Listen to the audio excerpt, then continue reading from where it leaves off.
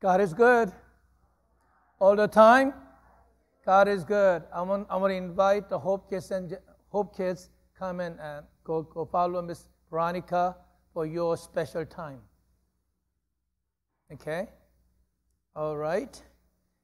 As they're going, I realize how God orchestrated all the things. Almost every single time I'm amazed how God does that.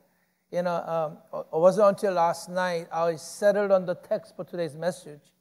And Debbie didn't know I was going to speak out of Philippians chapter 4, verse 10 through 13.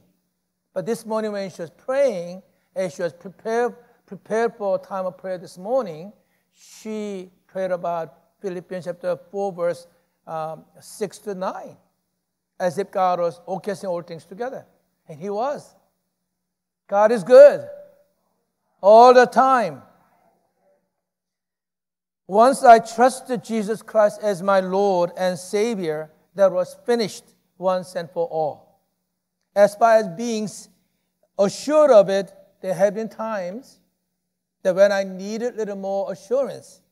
But as for learning what it means to be saved and trusting in Jesus Christ as my Savior, one time was sufficient. But we all know most of the practical lessons we have to live by in this life. Often, sometimes, we have to learn it over and over and over and over and over and over again. You didn't know when I would stop, right? Even when we think, when we got it down just perfectly right, something will come along that will test our understanding, test our faith, and test our ability to live out what we know. Today's passage we want to look at, Philippians chapter 4, verse 10 through 13, is a passage, a portion of a letter Apostle Paul wrote to church in Philippi. And this was a letter he wrote because he was thanking them for helping him and bringing help for his ministry while he was in house arrest in Rome. So in this passage, what we want to look at today is some of the important principles, important affirmations about what God is saying in our life, how we need to live as people of God. Let's come to God in prayer. Father, we come today. Father God, we come this afternoon before you as your sons and your daughters. Oh God, we look to you. We come today not as just some religious activity, not just a time to meet, but we come to see your face. We come to encounter you as people of God together. Father God, that we may worship you, may honor you, that you will be glorified in our midst, that we may become more and more like you as we behold you, God. So come.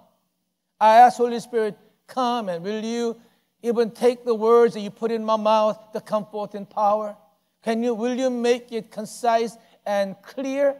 Father, we ask, will you open our ears to hear what you're saying to us, God? We want to see your face. We want to know you, God.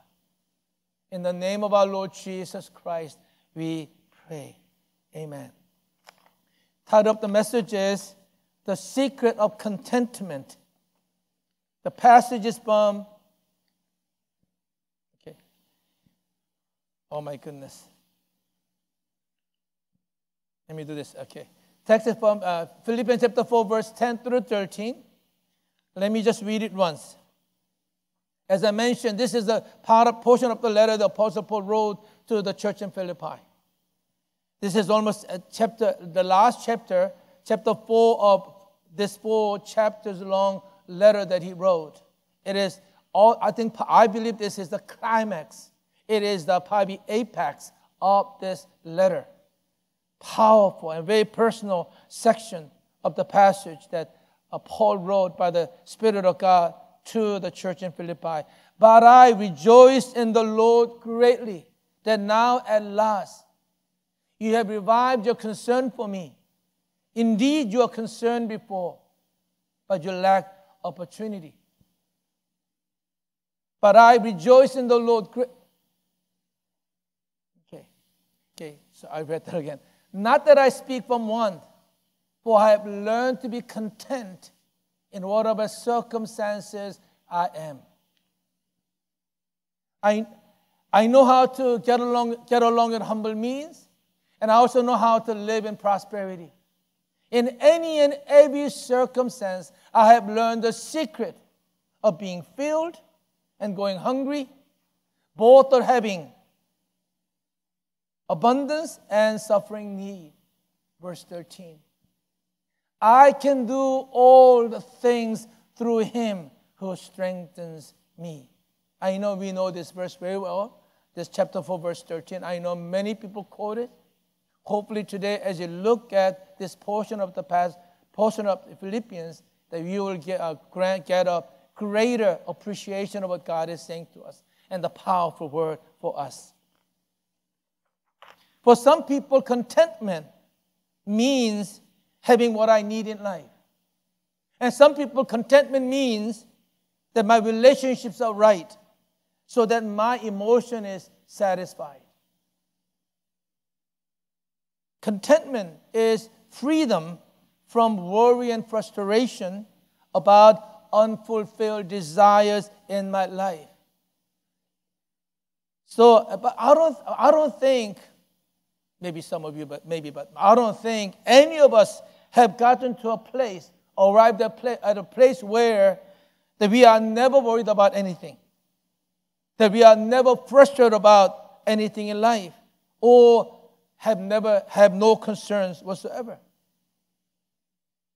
I don't think. Have you? Maybe some of you have come to that place. I surely haven't. I have not. In fact, if you are Christian, and trying to follow God and live as God wants to live, you are going to be concerned about some things genuinely because God is going to put concerns in your heart. Yes, so I believe that we will have concerns in our hearts. But here we are really concerned about frustrations, anxieties that come as a result of not being genuinely content in what we are and what we have, what we're experiencing. Look what Apostle Paul says in verse 11. 12, I have learned the secret of being filled and going hungry, both of having abundance and suffering need. He says he has learned to be content. He has learned the secret in ever-changing circumstances, which he has no control. In those times, he can be content. You see, as long as we feel we are in control, as long as we feel we are in control, we don't have to be worried or frustrated. It is when things are out of control, when we cannot change them, when we cannot do anything about them, that's when we feel, when we feel out of control, that is when we are frustrated and worried and concerned and angry, even angry. Now, so what I want to do today is, as you look at this passage, I want to share some of the things that Apostle Paul is speaking to us about contentment. And next time when you're discontent, restless and frustrated, you may ask yourself, is this true in my life? Let me make a statement here. My contentment is not and cannot be governed by my circumstances.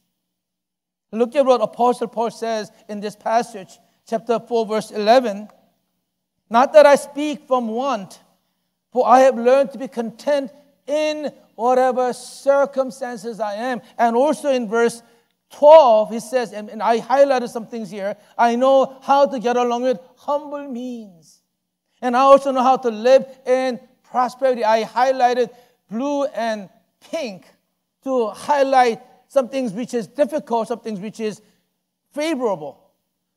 In any and every circumstance, I have learned the secret of being filled and going hungry.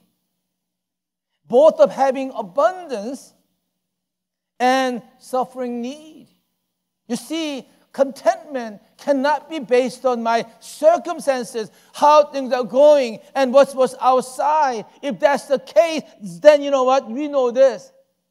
We will immediately have a problem. Because we all face issues, circumstances in our life, in our work, even in our homes, among our children. Although my children are perfect, they never give me any trouble whatsoever. I'm not lying. Yes, I am. Or in situations in our relationships where we have no control over, or we cannot do anything about. We know this is true.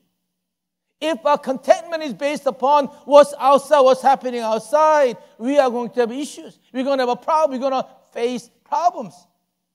If my contentment is based on anything outside of myself, I instantly have a problem. This is why most people are discontent, not content. And Apostle Paul says, I learned a secret. It is not never not feeling it. It's not that I'm not going to feel some of these things, but it's about how we respond to it, isn't it? Second thing I want to mention here is this. I guess you're helping me in the back. It is this contentment needs to be governed. It is to be governed by the decision, the responses I make on inside, not the things outside, but inside, the decision, the choices I make, responses I make in my heart. It should be based on those things. You know, and the decisions that I make when things come. Let me say quickly 4 things that I actually learned from Pastor Charles Stanley from In Touch Ministries. He says, first of all, see, when things that I cannot handle and situations come, number 1, I choose to see this as from God. I see this as from God. Otherwise, we end up blaming somebody or something else. So in that time, in that place, God, I said, God, I'm going to accept this as coming from you. Either you programmed it into my life, or you allowed it in my life, or you executed it, or you are the cause behind it. Whatever it is, I am going to accept it as from you. Sometimes what happens in our life is that, or sometimes what happens in my life is not what God sent. Listen carefully. Sometimes what happens in my life is not what God sent. God could have stopped it if He wanted to. God could change anything and every circumstance that is going around me if He chooses to. If He does not choose to change it, God, I choose to see it from you. This is important to think about it. Think about, and so we need to understand. This is the most powerful aspect of learning to be content in my life. Except, God, I see it as from you. I see it as from you. You know what? Often I don't like it. Often I just have to say, God, I look to you. I thank you and trust in you that you are behind this. The source of this is you. No matter what I see, what I hear, I'm looking to you and thanking you. There I also acknowledge that God is omnipotent, that He is omniscient, that He has the power to change it anytime He chooses it. Then I don't feel helpless or hopeless. Then I don't feel like a victim of my circumstances. But I am a living child of God, watched over by God, cared for by God, guided by God through a difficult circumstance which God saw fit to allow. if I can make this decision that I choose to see this from God, whatever circumstance I am in, this is the essence and the center of all my contentment. Amen? Amen? Number two, to get this. And the second decision I need to make is not only that I see it from God. Number two, I decide to submit to God as this is from God. What is the alternative to this? If not submission, what is alternative? Rebellion, right? You don't want to rebel against God's will, what God is doing, God allows in my life. Sometimes when I don't like the things that's coming, sometimes I don't like the things that's happening in me. Don't fake it. Don't just go and say, God, I thank you. All that, just be honest. Say, God, I don't like this. It is painful. Be honest. Just say, God, I don't like this one. But I see it from you. So I choose to submit to you, God. You see, Christian life is practical about things God teaches us. Do you believe in Romans 8:28? Or do you not believe in Romans 8:28? It says, God works together. God works all things together for good to those who love Him, who are called by His name. If I believe that if I believe Romans 8:28, then first of all, I decide to accept this is coming from God. Secondly, I submit because I know He has my best interest in His heart. And He is going to engineer my circumstances in what He knows best for me. I don't have to like it. I don't have to fret. Third, first, see it from God. Secondly, submit to God as it's from God. Third, trust God that He knows what is best for me. When I come and say, I see this as coming from you, God, I am trusting that you know what is best for me, then I don't have real basis for being frustrated. When I take my eyes off from God, I begin to slide and fall away. I get frustrated and wonder what's going on. All I have to do really is be reminded that, Lord, I know what is going on. God, you know what is going on. You are allowing this. I choose to submit again to you. I choose to trust you that I am your child, that you are working in my life, your plan. I may not like it, but I'm trusting you to work out your plan. Therefore, I can rest in that. Fourth thing, I must learn to draw from God, from Him, as quickly as possible, instantly, within Him, from Him, for my innermost being. I need to learn to draw instantly from God. God, you know what I am thinking, how I feel, who I am, what I like. I draw from you. Remember what Jesus said in John chapter 7.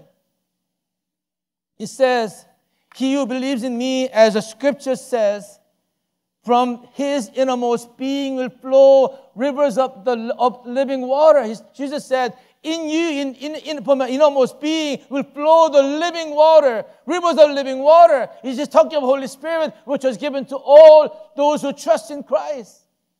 Holy Spirit was living in us. The river of life, river of living water is flowing out of us, in us. So we draw in those situations as we see it from God, as we submit to God as is being from God, and trusting God to help. And now I learn to draw from Him.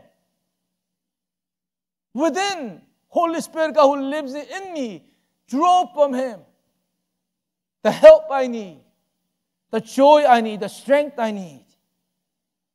I learned to draw from Him. You see, all I have as a child of God is within me. Because of the Spirit of God who is given to me, is living in me, because of the presence of God that is in me. And often we don't feel like it, but this is the truth. He lives in us.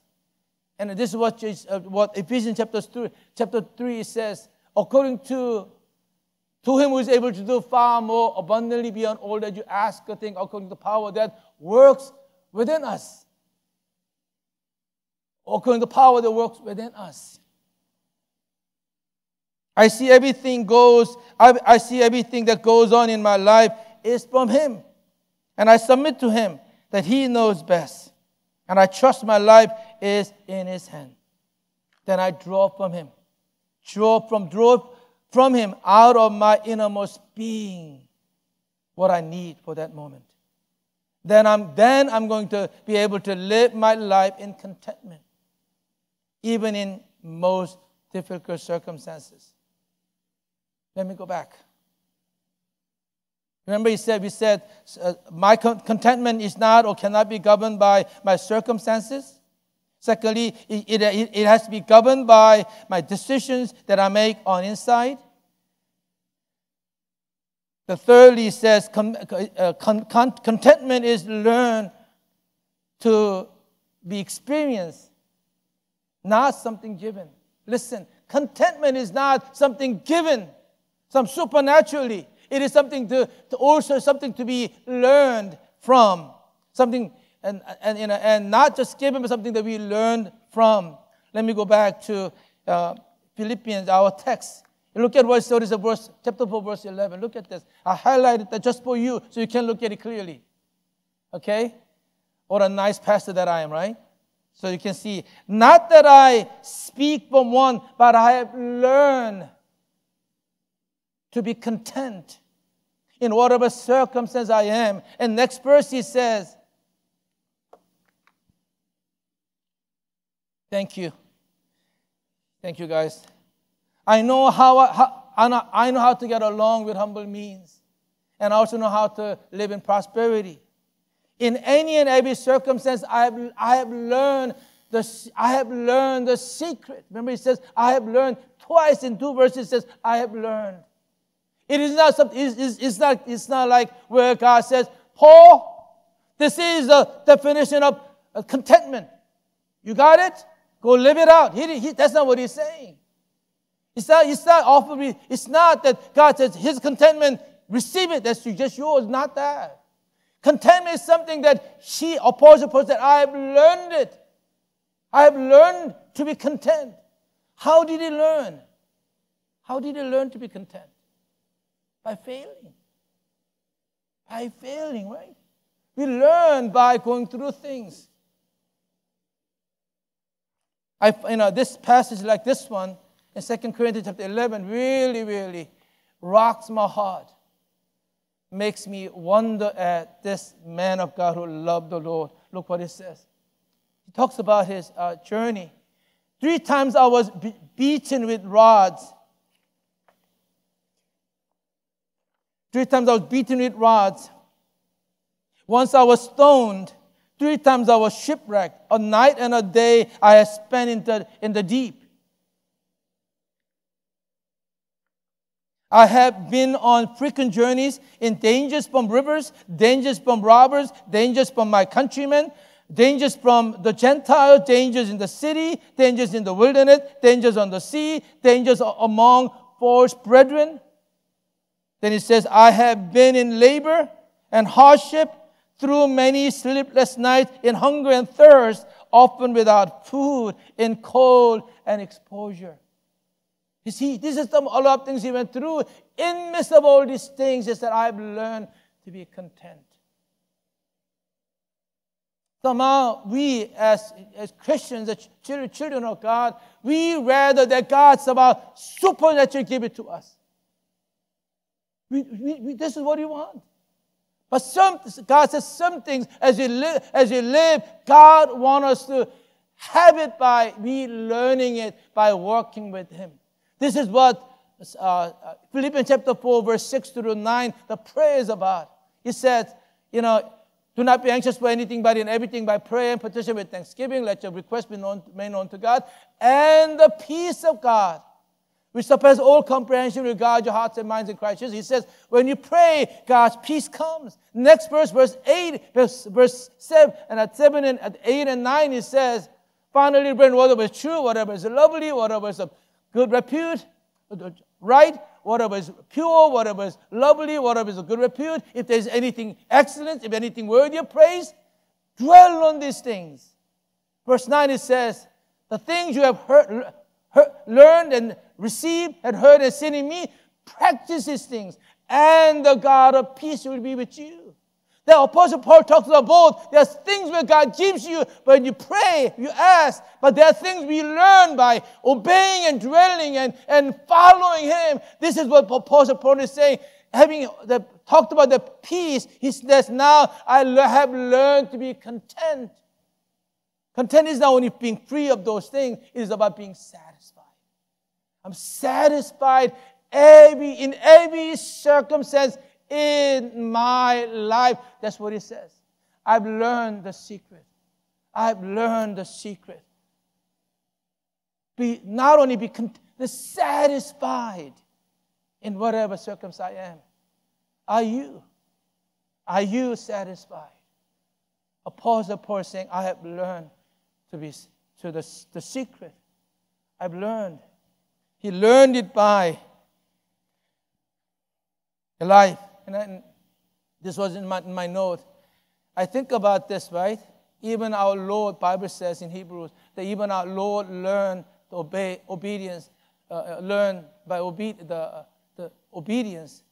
But when Jesus, on the night before, goes to the cross, he prays until the drops of sweat becomes like tears. Drops of sweat become like a blood. Right? He prays, God, not my will, but your will be done. I don't like this. Jesus had to die on the cross. God, I don't like this. But not my will, but your will be done. Jesus learned obedience by... that doesn't sound right. He learned to honor God by obedience. He did this. And he walked through this thing. Think about Apostle Paul even in the prison in Philippi, where he was beaten and put in a jail, and at midnight he is singing to God. In the circumstance, you are learning to rejoice and look at God. He has learned. I bet you that many times when he grumbled, when it was difficult for him to rejoice in it, but he learned over the time and space of time and experiences how to be content and satisfied in God. So what is a secret? What is a secret?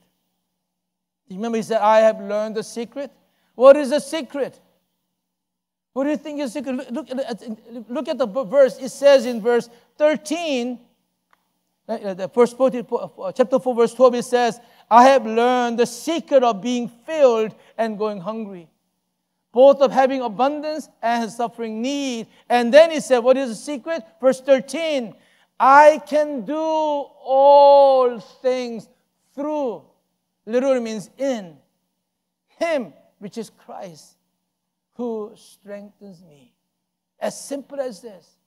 His secret of contentment is, I can do all things in Christ who strengthens me. That's the secret. I can do all things. Often we use a verse wrongly. We think that means God categorically saying, I can do whatever I wish because God is strengthening me. That's not true. That's not what he's saying here. You have to understand this verse, this truth in the context of what God is saying here. The context is, Apostle Paul, I learned to be content in every circumstance. That's what he means by all things I can do. He said, I know how to be satisfied when I'm facing death. I know how to be satisfied when things are good. Now, this isn't my note. I need to throw something at you. this is the important thing. I need to think of, consider this. Sometimes we need to learn to be content even in prosperity. Sometimes we think that prosperity equals contentment. That's not true.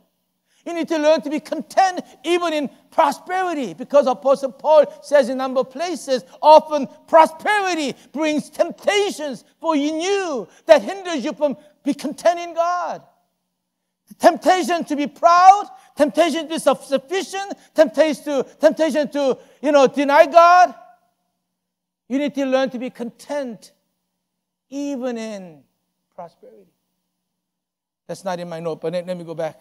What is the secret? I can do all things in Christ. That's the secret, in Christ. In Christ.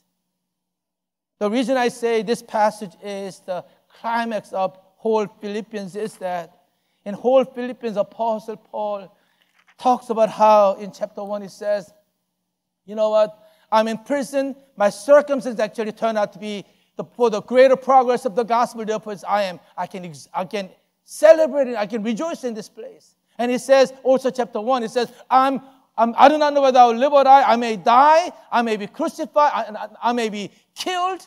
I may be executed. He says, for me to live is Christ. And he says, and then he goes on to say, chapter 3,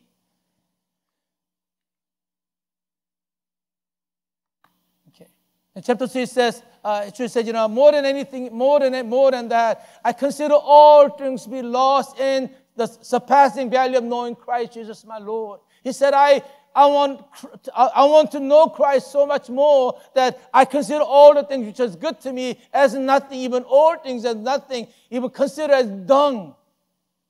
Okay, dung. Okay, poop. Yes, a joke went through my mind. I'm not going to tell the joke. Forget the joke. Okay, I'll tell you. If you ask me later, I'll tell you. Anyway, and so that I may gain Christ, it says.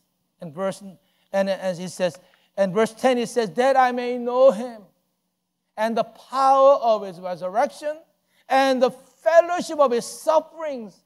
He said, I want to know Christ. I want to know his power of resurrection. I also share in his sufferings. Being conformed to his death. I want to even die, even conform to his death, even die, so that I may attain to the resurrection from the dead. Whole Philippians is saying, it's about being in Christ. My life is about focus on Christ. My life is about following Christ. I see the value of Christ Jesus in my life. Everything else compared to it means doesn't really compare anything. It's nothing. He's focused on who Christ is. This is why it says, so what then? In chapter 1 it says, what then? In every way, whether in pretense or in truth, Christ is proclaimed. In this I rejoice. The fact that Christ is proclaimed, because even though I'm in this situation, I will rejoice. It's about Christ. It's about God, it says. A couple other things I mentioned. And this one, I think this is one of Pastor Mim's favorite passage. This one thing I do, forgetting what lies behind, but reaching forward to what lies ahead. I press on toward the goal of the prize of the upper call of God in Christ Jesus. I press on to know him more. That's Apostle Paul's goal. This is what D.A. Carson, one of the New Testament scholars, said. His contentment is focused on all that he enjoys in Christ. Ultimately, not only it depends on the response I make, the decisions I make, but it's really about what am I focused on, what am I setting my heart to be content about. He's the Apostle Paul. For him, his contentment was on Christ Jesus. I do not know a lot about NASCAR, but I want to quote a NASCAR driver, Jeff Gordon. I think he's retired, but I believe he has won a number of times, and he is famous. I heard he's a famous NASCAR driver, right? Okay. He's talking about how, as a driver driving over 120 miles an hour with 40 some other cars racing together. So what do you do? As I said, this is what it said. Either you focus or you hit something really hard. It's like, either you focus, really focus, or you hit something really, really hard. This is true in life as people of God. If I am focused on Christ for who He is, what He has done for me, what He is doing in my life, if I take my eyes off, I will hit something big, something really hard. Apostle Paul, he's learned that my contentment in my life, the thing that matters most for me is Christ, that His glory, His name, who He is, how He loves me, what He has done for me. Those things are what makes me content and satisfied. Other things compared to it, nothing.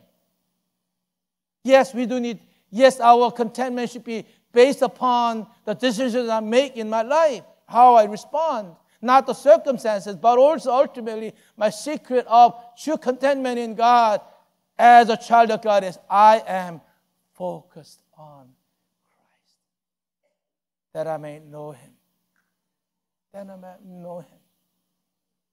In whatever place I am, whatever circumstance I am, God, I look to You, O God. I look to You, O God. Are you looking at Christ? Are you trusting in Him? Are you waiting on Him? Maybe your eyes were a little bit off of Him now. You are maybe sliding off, frustrated, wondering, God, what's going on? Bring it back. Come and put your focus on who He is. Just like Peter. Only man who walked on water other than Jesus. When Jesus said, come, he obeyed. He began to walk on water. I don't know how many steps. Hopefully more than one. And when he took his eyes off Jesus, when he saw the waves and the wind, he began to sink. When he had his eyes on Christ, he was able to walk on water. Is your eyes on Him? Are your eyes on Him? Has it been a little bit off? What have you been focusing on? What have you been looking on? Focus on Christ. Focus on Christ. Let Him be your ultimate satisfaction and contentment. Let Him be your joy. Let Him be your strength. Isn't that what Apostle Paul is saying? That I may gain Christ, I may know Him. I even want to suffer like Christ did, so that I may attain to His resurrection. I want everything He has for me, not only good things, or even the difficult things. I want everything that Christ has for me. This is why He went through all the things He learned to be content in Christ. Are you satisfied in Him? Are you content in Him? Maybe today you need to refocus your eyes on Him, who is the head, who is the source of all of our life. Are you discontent? Are you frustrated? Are you rocked and stirred by the things happening around you? Do you need to come back to put your focus on Him? It's time, isn't it? I like the quote, either you focus or you hit something very hard.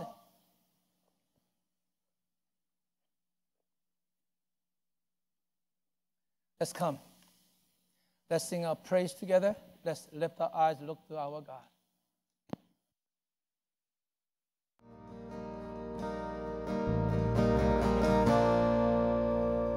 You need to hear the good news here.